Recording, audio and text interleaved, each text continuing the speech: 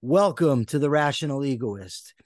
For those of you who don't know, I've been on a show called The Reality Show pretty much every week over the last, I don't know, month and a half. And that is a production of the Ayn Rand Centre United Kingdom. And the guy who started the Ayn Rand Centre United Kingdom is Razi Ginzberg. And he is here today as our guest to tell us all about it. Razi, welcome to the show. Thanks, Michael. Thanks for having me on. By the way, I think the reality show is it's just over 3 months, and I think you've been there from the start, right? Maybe, maybe it might be longer than a month and a half. My sense of time is a little bit shot. You have to forgive me. Okay. Yeah, I mean, mine as well. It was a big project, so I'm glad it's working out so far, and I'm glad you're a part of it. It's great. It's an absolute pleasure. So, well, you grew up in Israel, Razi, right? What Yeah. what was that like, and how old were you when you left?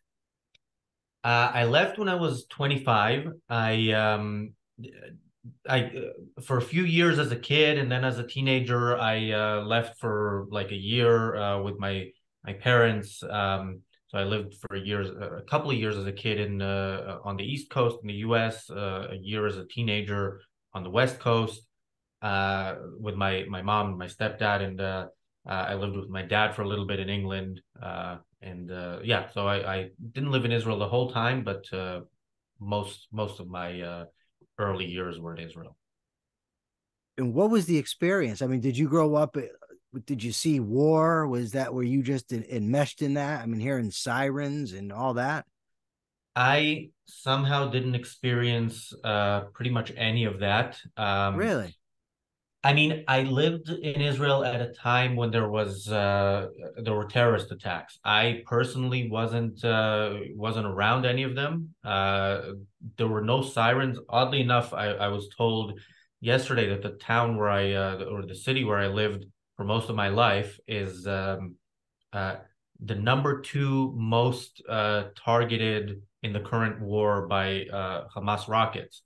And But yeah, it somehow it always escaped me. I mean, there was a rocket that fell there after last time I was there in May. Like a couple days later, somebody was killed from a rocket there. Somehow, I've never been directly affected, although I know people who have. So Israel's a fairly modern country, right? I mean, it's comparable to the United States. In many ways, yeah. So would you say that your teenage years was it like if you were a teenager in America? I mean, were you going to parties and In drinking or whatever?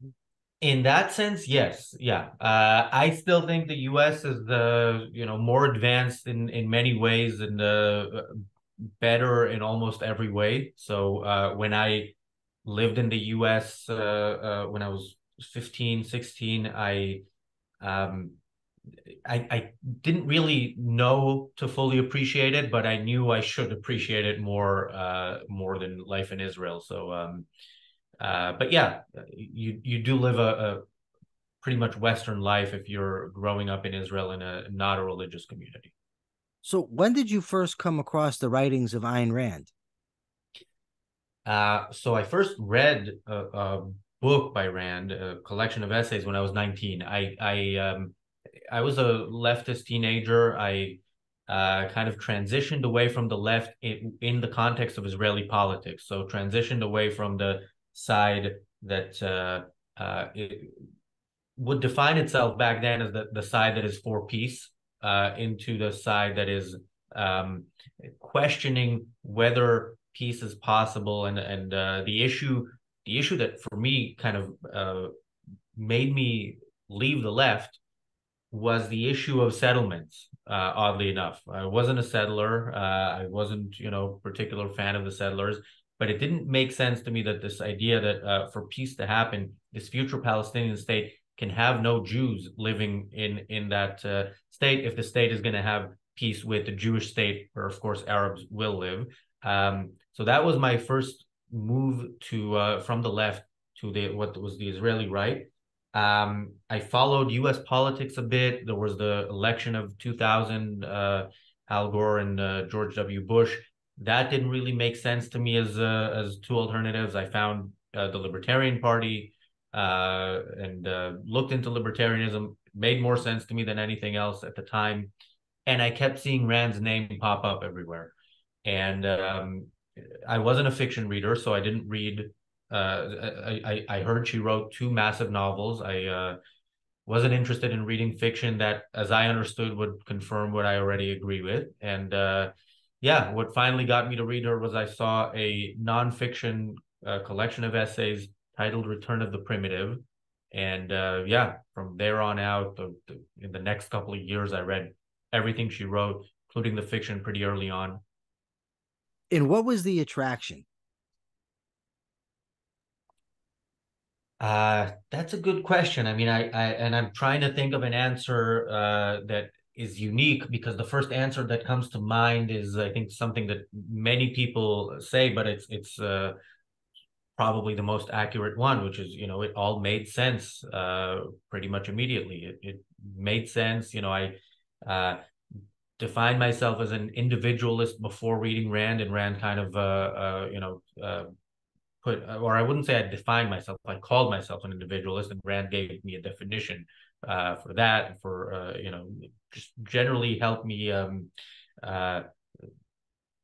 kind of have more clarity about things. And I have to say, I think when I look back, my first few years after reading Rand, I would call myself a student of objectivism, but yeah, until I started listening to Peikoff's courses, I don't think I had a fully you know functioning grasp, as in knew how to live the philosophy. So, What uh what has been the biggest impact that objectivism has had on your life personally?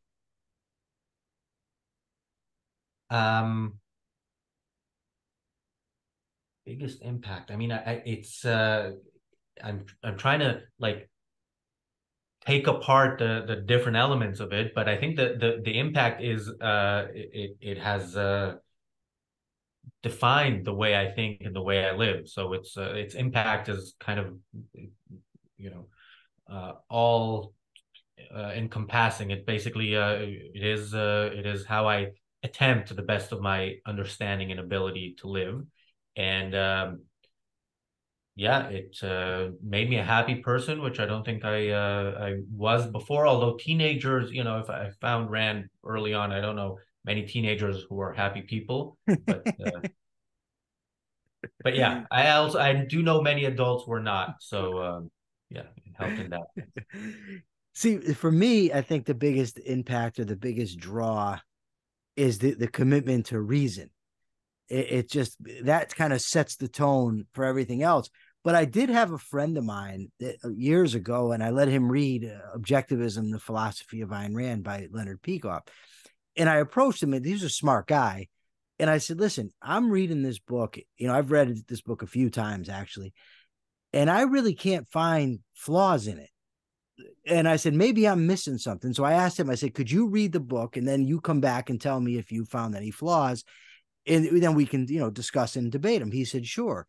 And he came back and he handed it to me and he said, this book is absolutely brilliant. And what he liked was exactly what you just said. It was the integration, the fact that it just encompassed so much.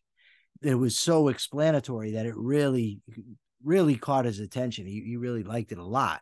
So I like that you said that. Yeah. When I first started reading Rand, somebody said to me, it's very important that you find something you disagree with her on. And at the time, it kind of struck me as a problematic statement. Later on, I was thinking about it, and I think that's a kind of skepticism that's so widespread, in the way people think. Um, Instead of saying, you need to actually figure out whether or not what she's saying is true, and figure that out about everything she's saying. And then if something is wrong, then it's wrong, rather than specifically look, because that is basically the other side of the same coin of saying I'm going to agree with everything she said because she said it. So So yeah, if you are actually looking through Rand's philosophy or through OPAR and you try to find uh, something that is wrong with it, that's going to be a tough task. There's a lot good with it, a lot right with it. Now, at some point, well, let me back up a little bit. So you leave Israel, and where did you move? Right to England, Yeah, I and you moved were to 25. England. I moved to London. I moved out of London for about a year and a bit.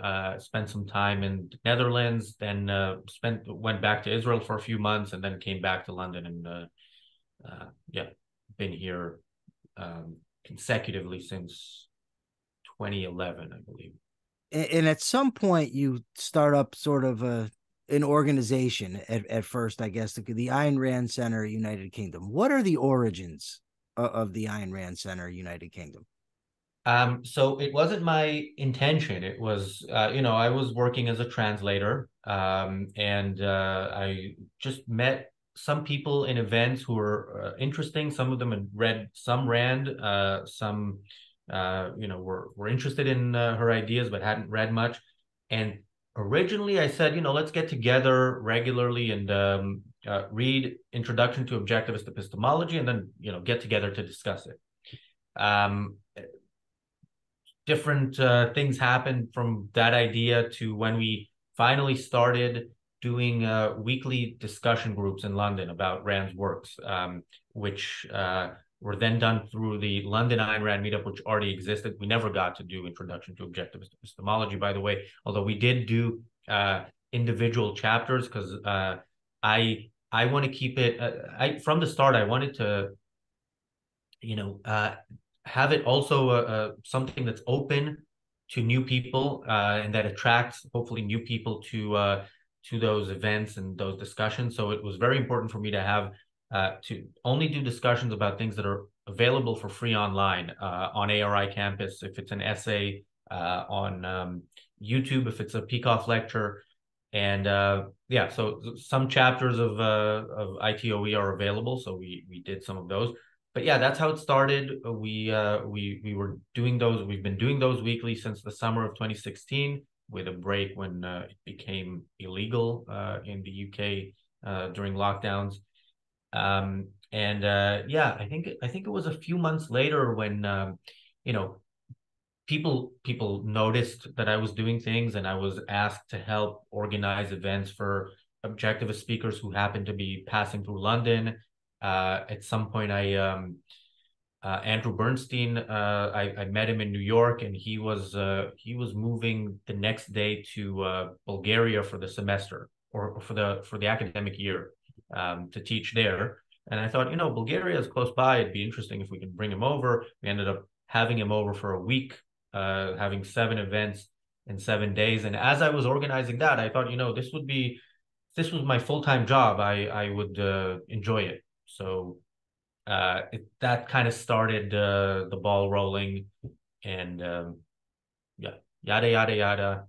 Founded ARC UK. What is the mission? What is, other than making a living? I mean, obviously you have to make a living, but what are your goals for the ARC UK? What are you looking to accomplish? So ultimately, the way I think about it is, I want people to read Rand, and I want people to, if we get somebody to the point where they had never heard of Rand and they are reading her for the first time, that is a success. Now, there's things beyond that where we can take it further. Most people who have read Rand are not objectivists, and we do different things that I think certainly ARC UK has a membership program. I think that people that things that come with that membership are for people who have already read Rand and want to go deeper. But you mentioned you're on the reality show. We have the Daily Objective. We have a YouTube channel with a tremendous amount of content, more content than any other objectivist organization, even though we've only been doing this for a few years. Um, and yeah, with that content, ideally, every piece of content we put on YouTube is something that will get people started on the journey. Now it varies, but that is my ideal. They get them started on that journey, even if that journey is, watching the whole video, then saying, you know what, this is interesting enough. I'm going to watch another one. I'm going to subscribe. I'm going to keep watching. And at some point, I'm going to see who this person, who the channel is named after is, and the person who's also quoted often on the channel. And yeah, so ultimately, I want people reading Rand. Two things that I really like about your station and about the programming. One is that it's not hyper intellectualized. It's seems to be just like objectivism for everybody. You know what I mean? Like you're not getting into the conceptual common denominator. You know what I mean? In measurement omission and things of that nature. It's like objectivism as it's applied to everyday events so that people can see what it is and what are its real life applications. I think that's wonderful. And two is you allow for disagreement. So when you have the reality show, there might be six of us with, two, three, four different opinions.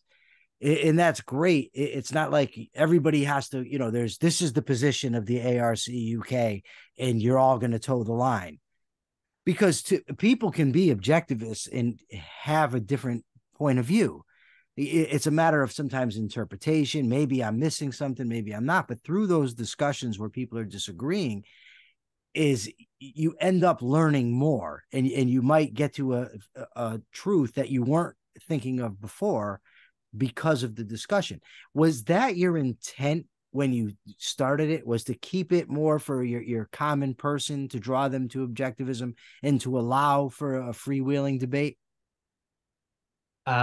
Yes, definitely on the first part, because and it's part of me recognizing the importance of intellectuals, people who have been studying for decades and studying with in part with the intention of teaching. So if somebody comes to ARC UK and has read Rand or is reading Rand and enjoys our more in-depth stuff that we do for members, and tells me that they want to become an objectivist intellectual, I'm not going to tell them that there is any way ARC UK can train them to do that. I will say you should go to the Ayn Rand Institute, go to Ayn Rand University, study from from the people there who have really been perfecting their understanding and their application of the philosophy. In our case, that's none of us are professional intellectuals in that way, and but we have been studying objectivism to various extents and time periods. We do try to apply it to our own lives. We try to apply it to our understanding of everything. And yeah, I think in terms of getting new people in, I think that's something that could be possibly an advantage, but is definitely, I think, a worthwhile endeavor. Now, the point about disagreement, yeah, I think that's a part of it.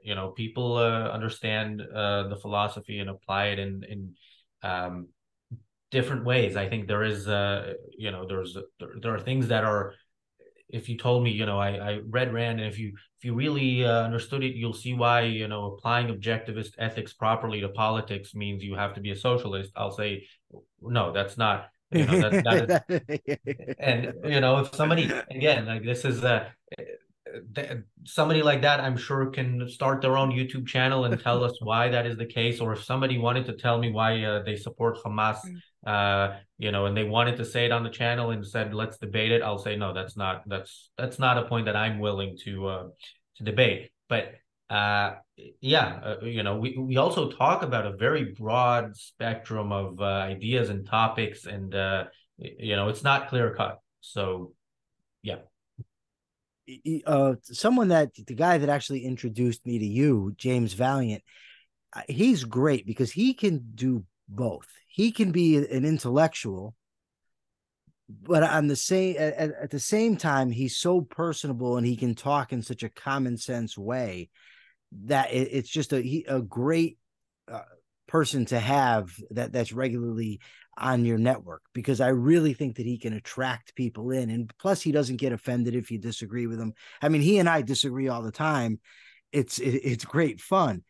Not that the topics aren't serious, but I understand. I like him. He likes me. We're not going to hate each other because we disagree. And I think that's a good thing. And ultimately, Ayn Rand and objectivism are it's a philosophy for everyday life. It doesn't have to be a great intellectual endeavor.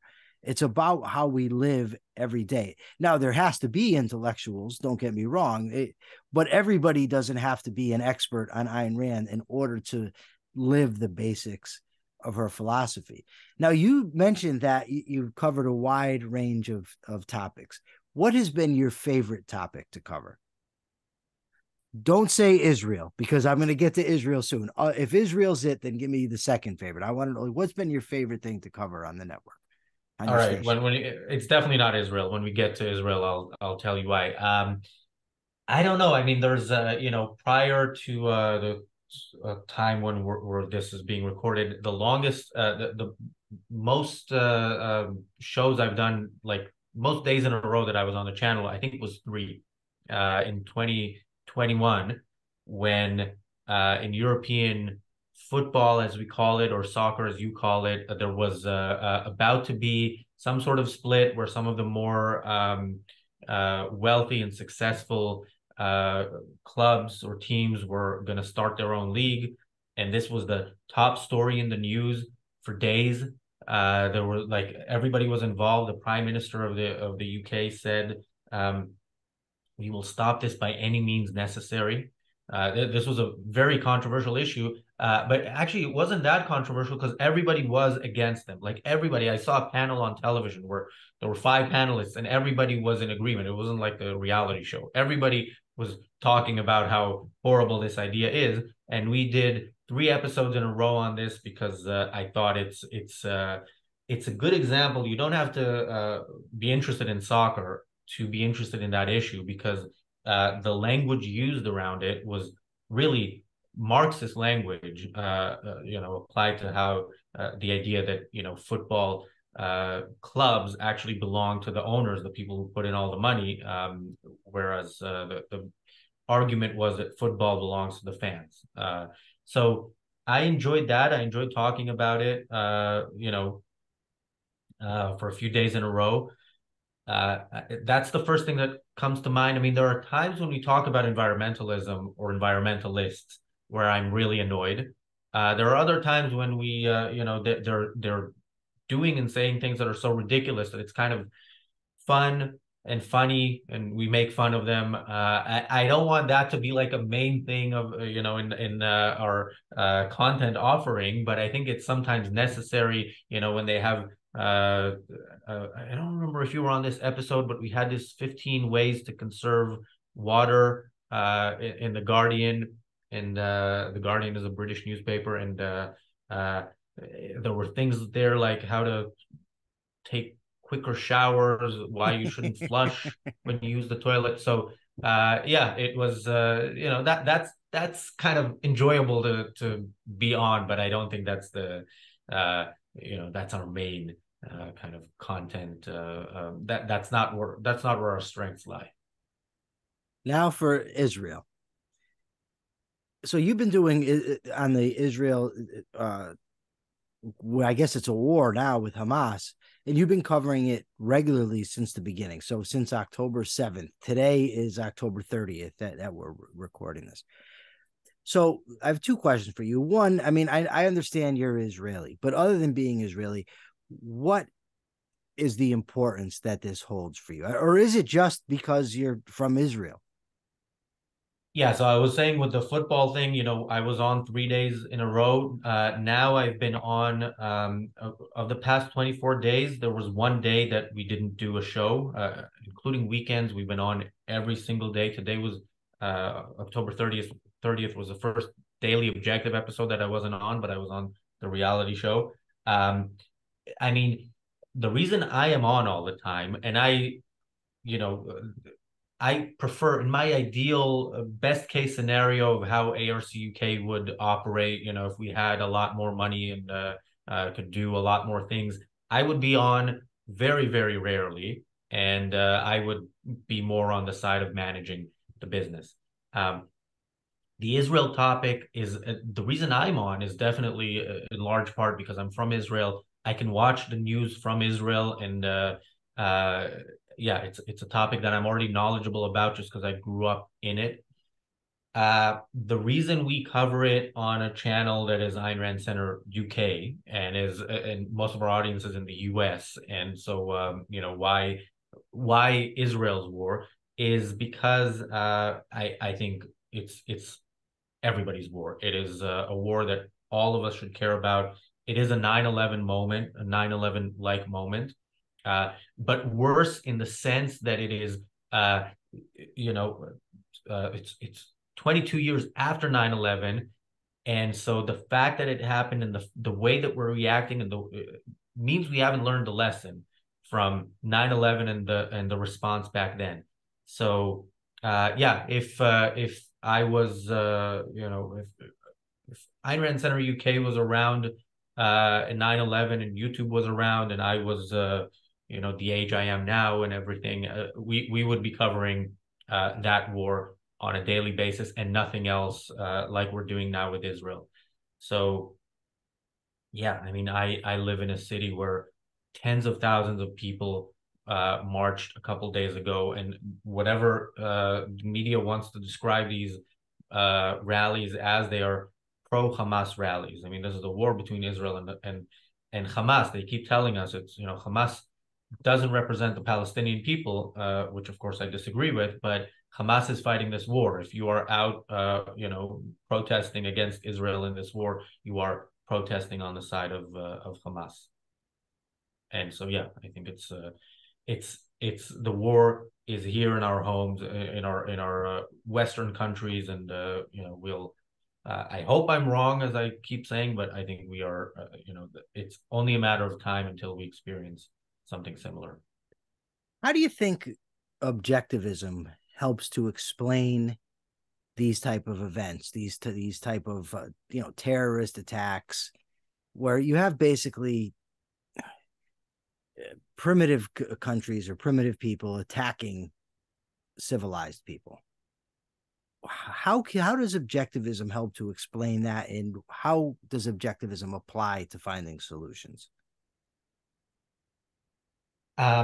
I think it helps explain it basically from the most basic level of metaphysics and epistemology and how individuals view themselves and view the world around them. And we can see in the West, for example, even when people are religious, for the most part, they don't take religion that seriously. They don't pray when something needs to get done. They actually get it done, and then they'll pray when they have the time off on the weekend.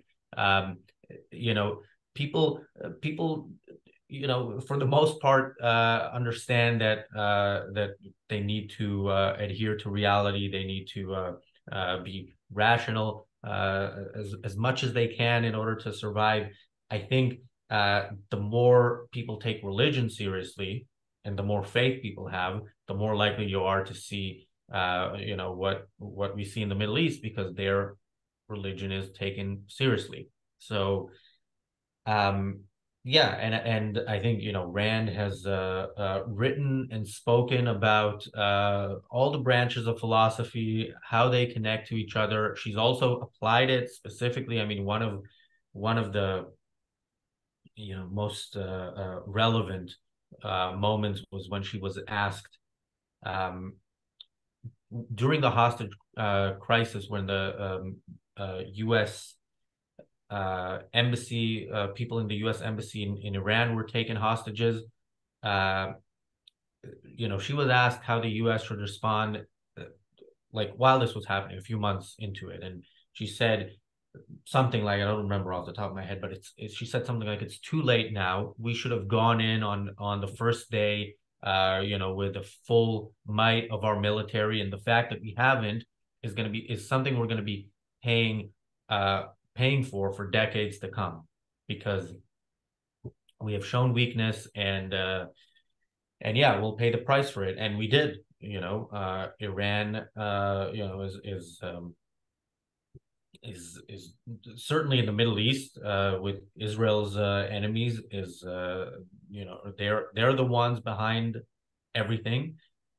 They weren't directly behind 9/11, but the fact that we allowed them to get away with what they got away with the hostages, um, and the weakness that the U.S. showed in the Middle East is something that uh, only emboldens the worst elements. It doesn't, nobody who fights for if there's anybody who's fighting for freedom and for reason in those countries, they are at a disadvantage once the country that is supposedly the biggest representative of reason and freedom, gives in to terrorists. Rand wrote an essay, right, called Faith and Force, The Destroyers of the Modern World. I think it was called, and that's just so applicable because that's what it is. And she talked about, I don't remember if it's in that essay, but that faith and force are corollaries, that one necessarily leads to the other. Or rather, I think it's faith comes first and leads to force. I'm not positive. But it just seems so true and so applicable to these situations where in the Middle East, there's just constant war. I mean, people can try to blame Israel all they want, but even absent Israel, the Arab countries and in the Middle Eastern countries go to war with each other, and there's wars within them. So it's not as if this dynamic of faith and force only comes into play because you have Israel there, right? This combination of faith and force is toxic. I guess it's extremely damaging, like Rand said. Yeah, Arab countries fight each other. Arabs fight each other, or Muslims fight each other within their own communities. These are not communities that operate rationally, or would operate rationally absent the occupation or whatever it is we're supposed to believe is the reason for them.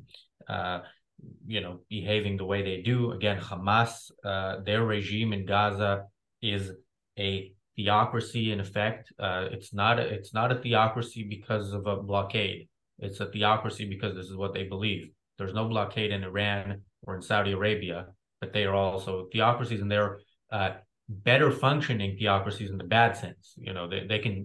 They can apply their religious political system much more freely than Hamas can in Gaza. All right, my last question for you is, if you had one book, if somebody came to you and said, I want to learn objectivism, what one book would you recommend to them?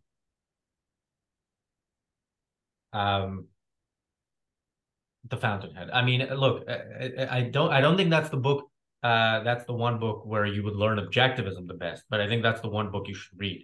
If you really want to understand what I think is the greatest achievement philosophically that Rand had, I would say Introduction to Objectivist Epistemology. I was gonna say that, and then I thought, no, actually, that is, I have people coming to our London Ayn Rand meetup, which is weekly here in London, who have never read Rand or who only read the essay for that day, and they ask me, and I usually check with the individual. Are you more of a fiction reader? Because again, if when I first heard about Rand, I heard about these massive novels, and that was not for me, and I wasn't going to read them. So if somebody is just going to start with an essay, I would say read Philosophy Who Needs It. That's a good starting point. Then maybe read the book Philosophy Who Needs It. Then The Virtue of Selfishness. But yeah, if you want the one book that's going to inspire you to read the other books, I think that's The Fountainhead. I think it's my favorite novel. I think it has the greatest hero in the sense of if you want to look at somebody really as inspiration for how to think and go through life, including when it's not as easy as you'd like it to be. Then yeah, you mean you wouldn't just tell them to follow me on Facebook? I think that comes naturally afterwards. Yeah, speaking of Facebook, one time on Facebook, somebody asked that question: what one book would you recommend? And at first I said Introduction to Objectivist Epistemology, because my thinking was, well, that's where you learn how to reason. And if you learn how to reason, then you learn the rest better. But then somebody else said Philosophy Who Needs It. And I think now that's where I'd go. Now, you're right. If somebody would rather read fiction, that's a different story altogether. But if somebody just said to me, look, what would you recommend? I'm interested in learning the basics of objectivism, maybe getting involved. I would tell them philosophy, who needs it. But I don't really know that you could go wrong. I wouldn't recommend objectivism, the philosophy of Ayn Rand, right off the bat, and probably not objectivist epistemology. That was probably a bit ambitious on my part. But I think if you were to go with the virtue of selfishness or philosophy, who needs it, return to the primitive, or any of the novels, I think you'd be fine. They're all absolutely fantastic. It does also very much depend on the Yeah. individual. There are people who have a great interest in epistemology, and I think if they read, that might get them to actually read it. Whereas with something else, like with me with the fiction, I had no intention of reading Rand at all because it was fiction, and then I found the nonfiction, and I went quickly to the fiction, in part because she quotes herself in the nonfiction, and I was worried about spoilers. But I was very happy that I went to the fiction as quickly as I did, and it wouldn't have happened if I'd not started with a collection of essays. Well, Razi, thank you so much for being here. Where can people find you? I mean, I know there's a lot of places. Give them all. Ayn Rand Centre UK on YouTube. That's the main place where I think people should go, and people can find me, especially if you're watching this now while stuff in Israel is still going on. I tweet about it a lot at Razi Ginzberg on X. I X about it. I don't know what the Yeah, what do you is, do but now?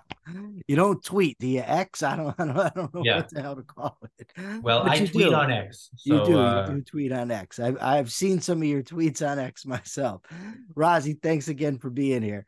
For now, this is the Rational Egoist signing out. I'm Michael Liebowitz. Till next time.